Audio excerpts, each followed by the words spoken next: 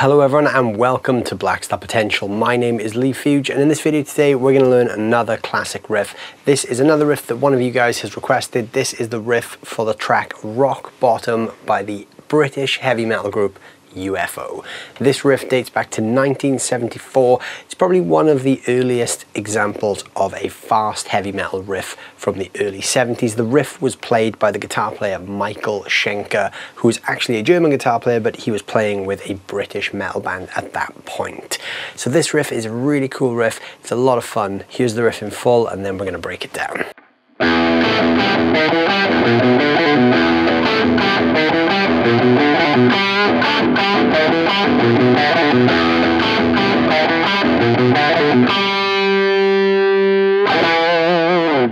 All the tones you're hearing in this video are coming from my 1988 Kramer Striker, which is plugged into the Blackstar HT20 Mark II.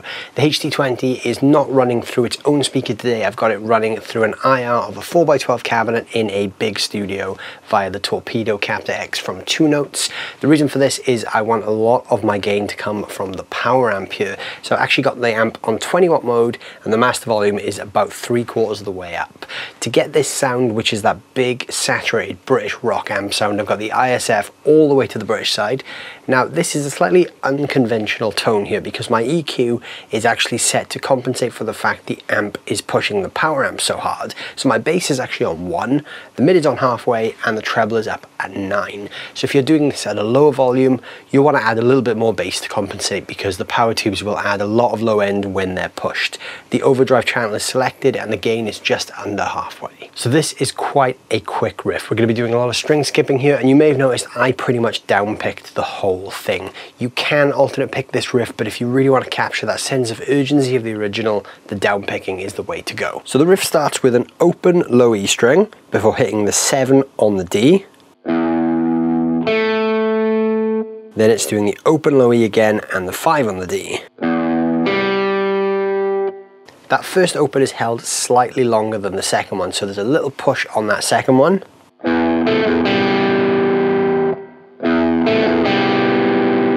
Then we're playing the open once more, followed by the 6 and 7 on the A string, and the 5 on the D.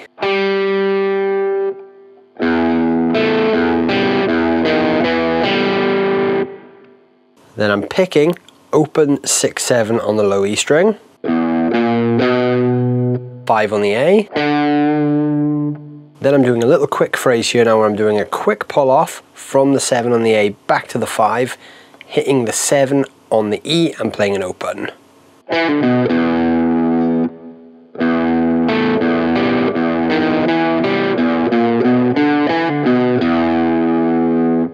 And slow.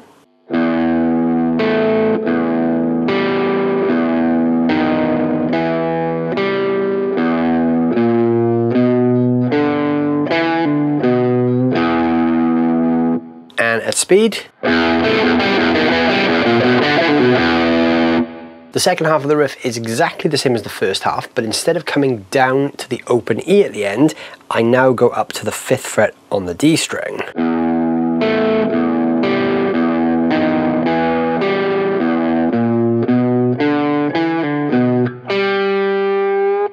That 5th fret on the D needs a little quarter tone bend there as well, before going back to the open E to loop the riff again. So this riff is 2 parts that just loop over and over again. So here it is slowly.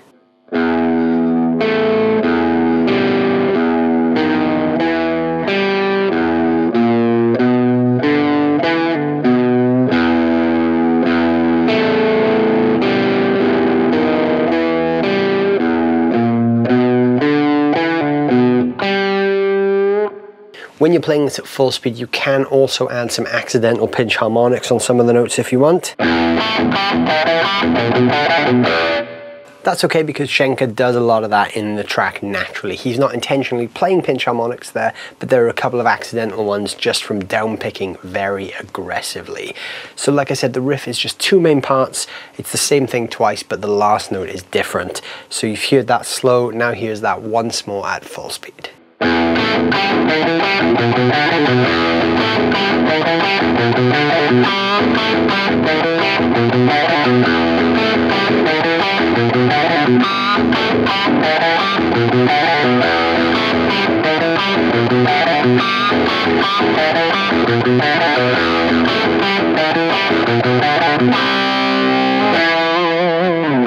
So when you're working on the speed of this riff, take your time. As you saw there, I downpicked the whole thing. But if you can't get the speed of the downpicking, do it with alternate picking. Just focus on the accuracy of the notes and then go for the speed later on. You don't have to add those sort of accidental pinch harmonics if you don't want to. They're just a little bit of fun and something that Michael Schenker does do on the original. What you will notice is if you try and play along with the original, it will not quite sound in tune. So I'm in standard tuning here, but the original is actually tuned a quarter tone sharp. So it's quite a tricky record to play along with. You will need to tune your guitar slightly sharp to get the same pitch as the record. Thank you all so much for watching. I hope you've enjoyed this quick lesson on the classic riff for Rock Bottom by UFO. If there are any other classic riffs you'd like to see broken down in these videos, put them down below in the comments so we can take a look at them.